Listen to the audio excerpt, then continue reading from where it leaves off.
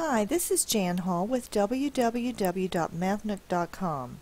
Welcome to our tutorial on adding whole numbers.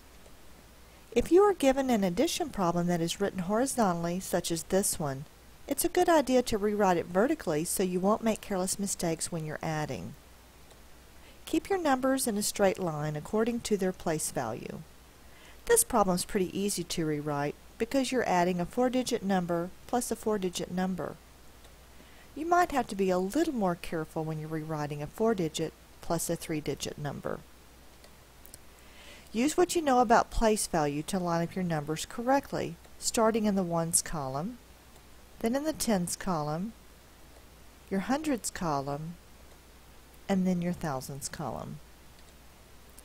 We always begin on the right-hand side in the ones column when we begin adding. 4 plus 9 is 13.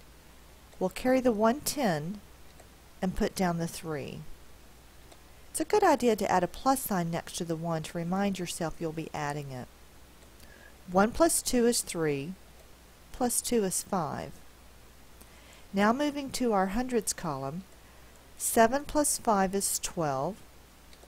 Carry the 1, put down the 2. Add a plus sign next to the 1. 1 plus 5 is 6. The answer to an addition problem is called the sum. So our answer, our sum, is 6,253. Hopefully, the tutorial will help you to blast through your next addition problem.